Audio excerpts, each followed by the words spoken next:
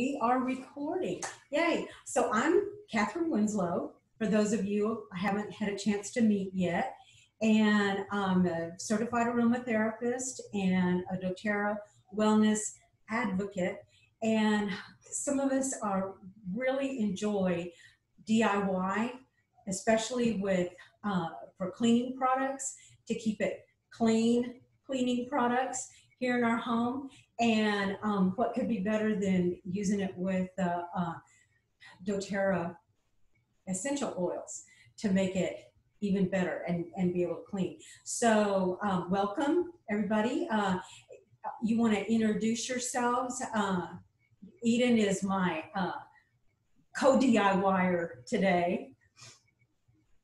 Hello. This is so fun. I'm so excited.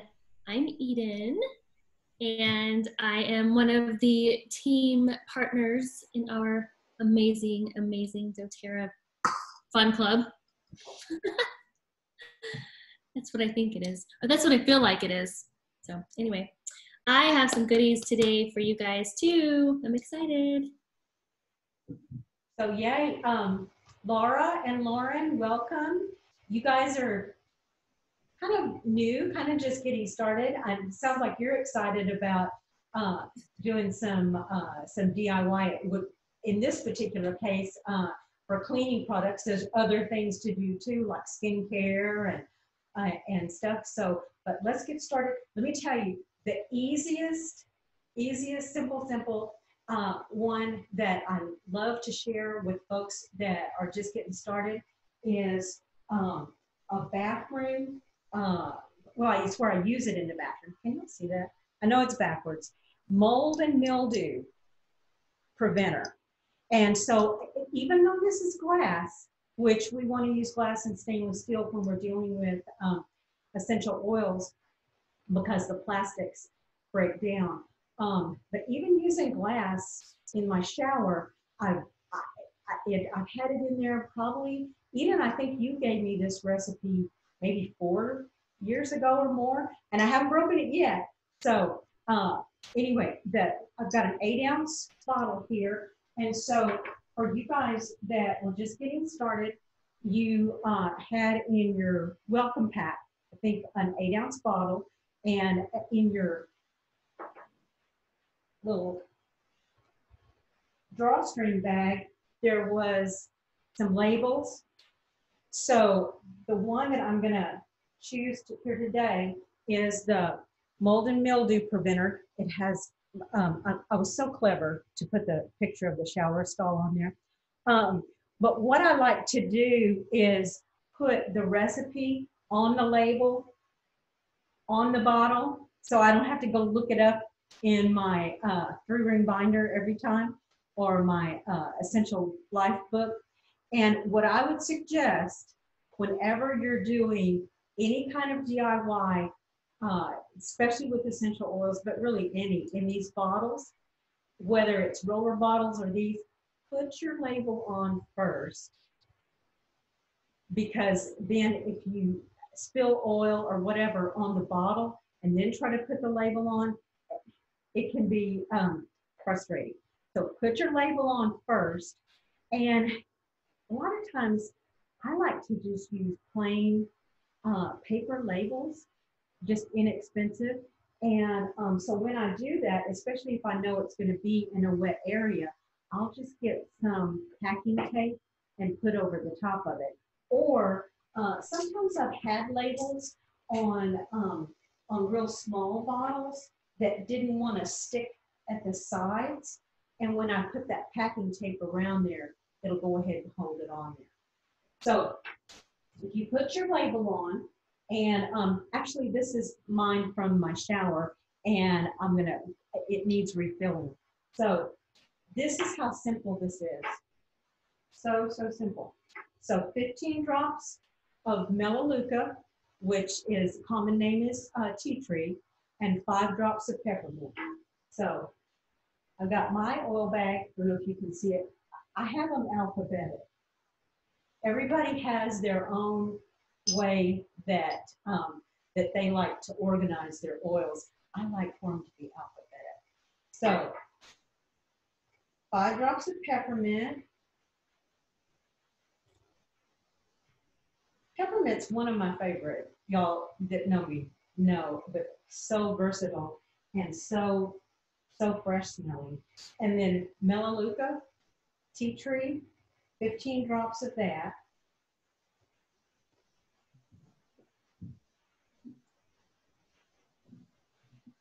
I can't talk and count at the same time. And right now, boy, tea tree is one that we're using for so many different things because it's so antimicrobial. And I've got my water here. Fill it up. And if I lift the funnel a little bit, it'll let the air in. So then it gets stuck in the funnel and plop in there. So that's about right. Whew, that's good. And that's it. That's how hard that is. So what I do is when we're done in the shower, I'll now I have a squeegee in my shower, and I'll squeegee down the walls and the glass, and that means I have to clean it much less. Because here in Central Texas, I don't know about where y'all are, but we have really hard water, and the scaling gets on the tiles and the glass. So if I use that squeegee and I just keep it right there in the shower, squeegee it down, then I'm done. And then I'll take the mold and mildew spray and spray it around, especially in the corners. And I don't have any trouble with it. So that's how simple that was. Did I miss anything, Eden? No, and that's a game changer. If you just make that a part of your shower experience every time, it's so great. Because I'm telling you, I hate cleaning bathtubs and showers more than anything. I'd rather scrub toilets because it's like it's such a pain. So it's I have windows open because it's absolutely gorgeous here, and my neighbors are evidently doing some yard work or something. Can y'all hear? I can't. You don't hear them? Okay. I don't know what kind of a chainsaw or something he's got going on over there, but if it gets loud, y'all tell me. Well, so that was my easy peasy first recipe. Eden, I'm gonna turn it over to you and what you got on the agenda first thing. So can y'all see Eden? Can y'all see me? Yeah. Sure. That was cool. So we were supposed to make that, right? I made it. Well, you can make it now or make it later. You got the recipe there on your on your label. I remember you recommended this to me a while back, and I did use it for a while, and it really did help. So I'm glad you reminded me of that. Thank you.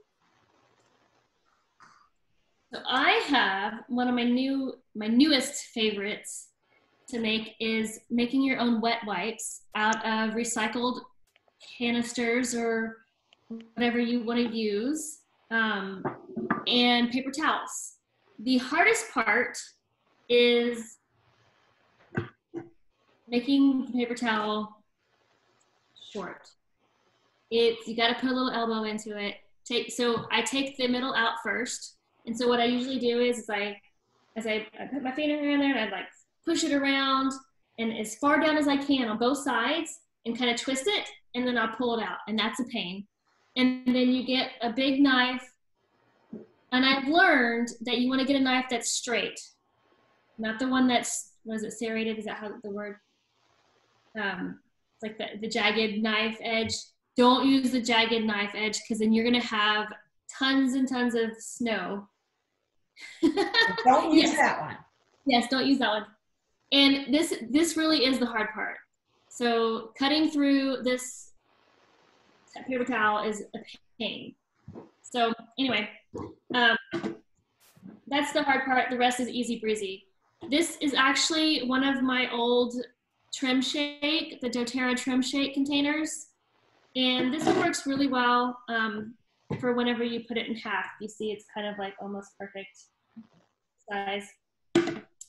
And then what you're gonna do is you're gonna get a half a cup to a cup of water.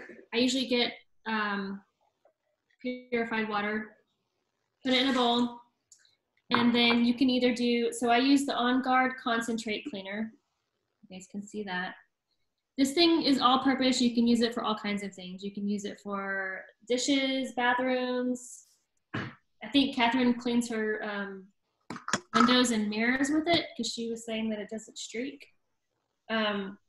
If you don't have the On Guard Concentrate Cleaner, you can use Castile soap and just do the same. And then you can use the On Guard oil itself. I actually like to add a little bit of flavor to it. I love the Citrus Bliss or the Wild Orange, and I add that to it. Ooh, Laura.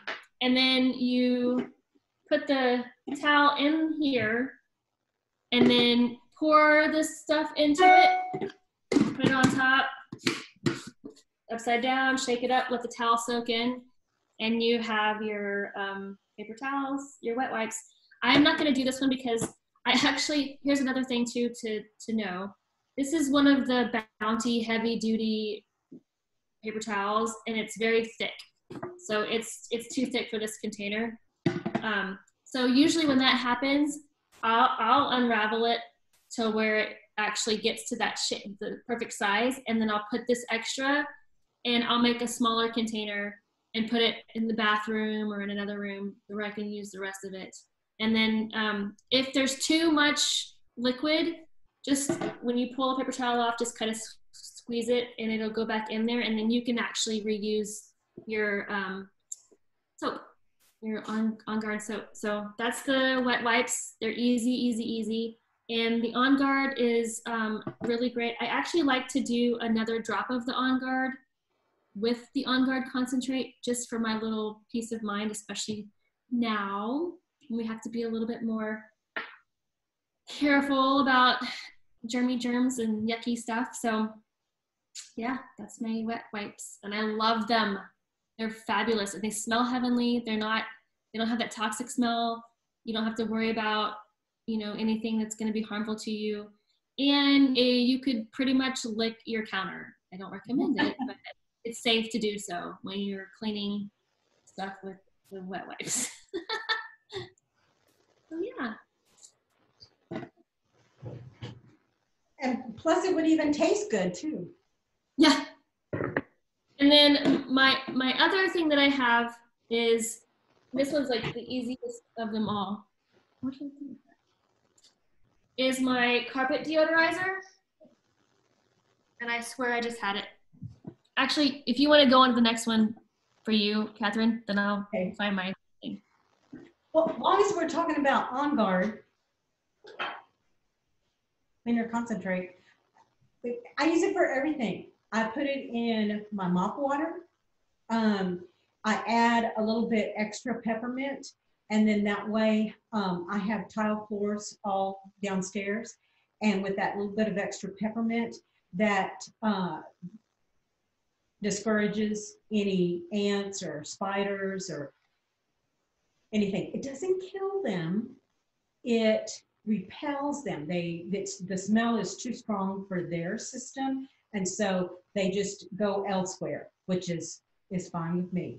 But yeah, I put this in my mop water. I wash dishes with it. I have even put it in my laundry before I got the laundry, or if I run out of my laundry soap. But what I love about this for the all-purpose cleaner, can you tell I like these bottles? The all-purpose cleaner is, I just put that in here, and the first time somebody told me that I could use that on glass and that it had soap in it, I was like, oh, come on. No, seriously, no. It's going to streak. But I trusted her, and I mean, she's got 9 kids, and she's a nurse, so I was like, okay, I'll at least try it. Y'all, it works. Don't put a whole lot, and I mean, this is concentrated, so just put a little bit. But when I go around cleaning, let me tell you, I am not Susie Homemaker. I want it simple as I can be, and this is all I carry around with me. I do this on glass top tables, on my windows. on my countertops, whatever. That's my cleaner. That's it. So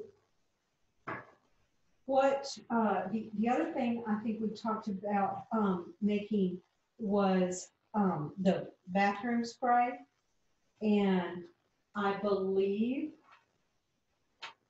I gave y'all, did I give y'all labels for that with the little bottle?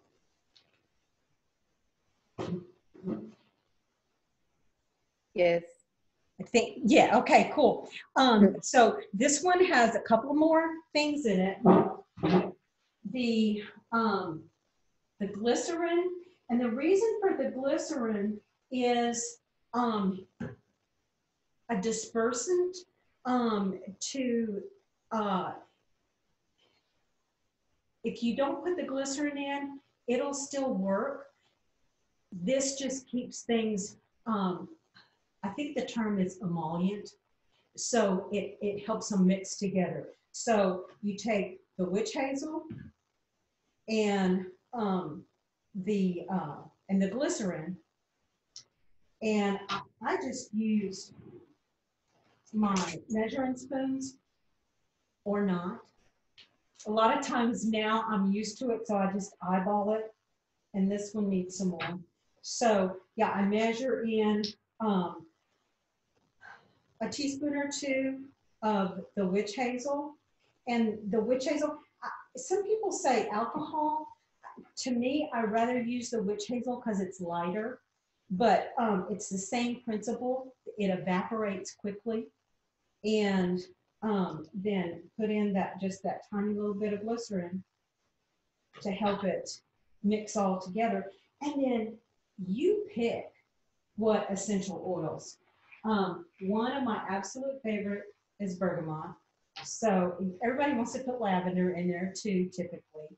So, you know, mix up what feels good to you.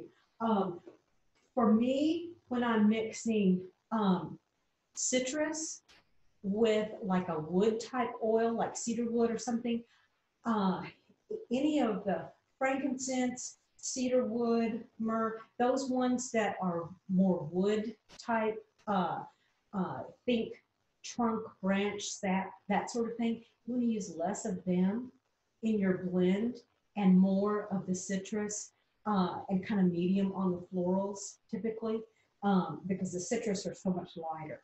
So yeah, mix that up however you want to, and then just top it off with water. And so the idea being, if you remember that you spray on the water in the bowl of the toilet before you go, and that will keep the scent, the odor in the bowl, in the water. A lot of people at my house forget to do that beforehand. So one of the things that we like to do is go ahead and just take the toilet paper roll, the cardboard inside. If you just spray that on that cardboard a few times, then the scent is there, and you're not spraying on surfaces, and it helps it. So that is your Poo Spray. Eden, are you ready? Yes, so the carpet deodorizer that I love so much. By the way, I couldn't remember, I feel like I did not tell you the tablespoons for the On Guard concentrate cleaner for the wet wipes, and that was half a tablespoon and half to a cup of water, and then about 10 to 15 drops if you so choose to add some extra oils in there. The carpet deodorizer is, I do 2 cups of the baking soda and about 30 drops of whatever oil that you want. I love to do the cinnamon and the wild orange.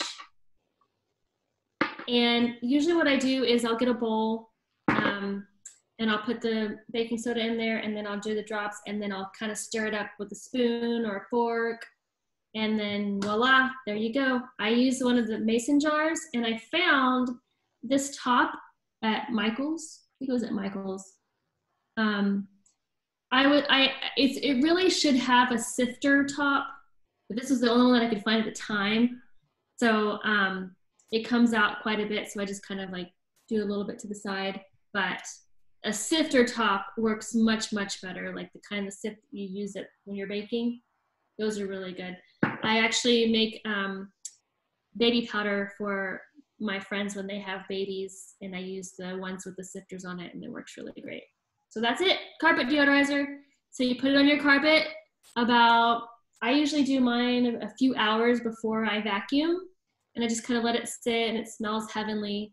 And then another little trick that I like to do is I love cinnamon. Cinnamon is my jam. So I do cinnamon and wild orange in almost everything.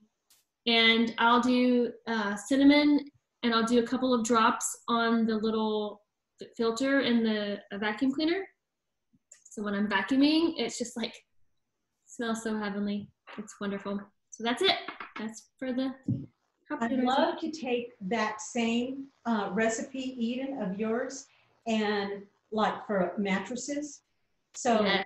Take it all off of there, and then I'll put that on there and let it sit, and then vacuum it off. I have 4 boys, so yeah, and grandkids, and yeah, so it's great. Okay, this, if it's a 30-minute meeting, we're coming up short, so if we get cut off, I'll send you a new link.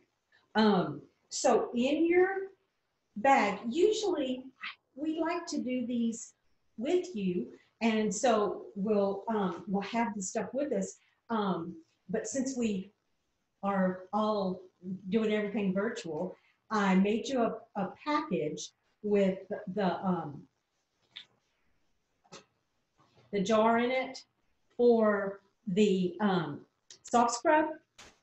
This is one of my absolute favorite. This is mine from my bathroom. And again, I put the recipe on there with the label. So you should have your label in there, hopefully, if I didn't forget it. And in your jar, I ran out of these good sized jars. I like these short, squatty ones because with this wide mouth, because I can reach my hand in there. And sometimes I don't even get a cleaning rag. I just use my hands. But I ran out of those for right now. So I have this jar as my example, but you should have your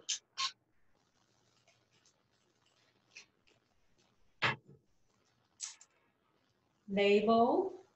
Again, put your label on right side up. Yeah. And then put the packing tape over the top of it to get it to stick. Do that first. Then you put the baking soda in. I'm not going to actually do it because this jar is too small. But you put the baking soda in there, and then when you start to put the vinegar, and you just need a little bit. I think I put a tablespoon in y'all's, maybe 2 if you have the bigger jar.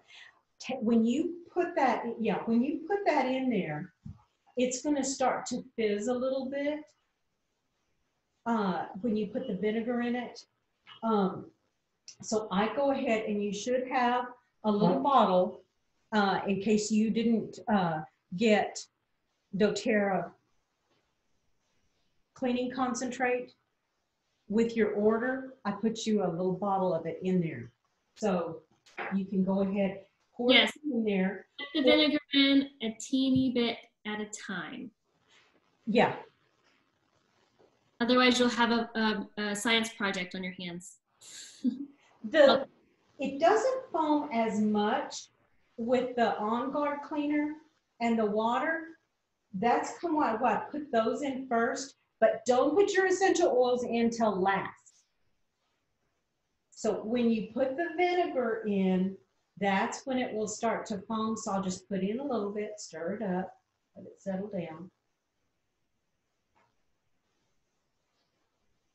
Oh, Laura's smart. She's doing it over the sink.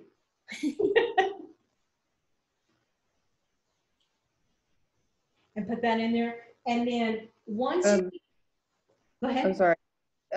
Do we put in the vinegar or the On Guard first? I put in the On Guard first. Okay. All of it or just one?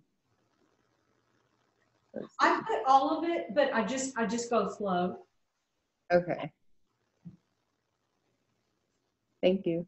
Yeah, and if it starts to foam, just kind of slow down a little bit. That'd be a fun project to do with kids. And I mean, that's all that's in it. I'm sorry? Does a T mean a teaspoon? Because you put 2 T. Does that mean a teaspoon or a tablespoon? The capital T is a tablespoon. The lowercase t is a teaspoon. Okay, That's a good point. Thank you for bringing it up. So we'll have it in our recording.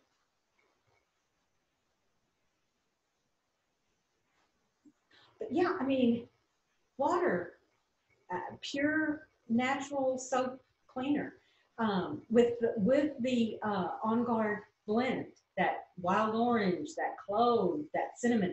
Y'all, when I first started learning about essential oils, I had no idea how disinfecting how strong those spice oils, the clove and the cinnamon. And then it was like, well, duh, that's what your dentist uses when they go in to disinfect on your teeth. That's that scent that you remember, the clove. And it just smells so good. To me, it smells like holiday. Citrus and spice smells like holiday. And then at the end, when you put that, I gave you, just in case you didn't have it, some lemon. And that, to me, I mean, lemon, fresh, clean. I love the way it smells. And so then I make it up in these kind of small batches because you want to, don't have any preservatives in it. Has the essential oils.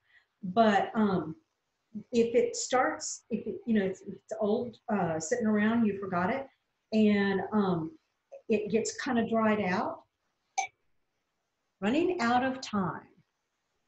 We have removed the 40-minute time limit. Well, thank you.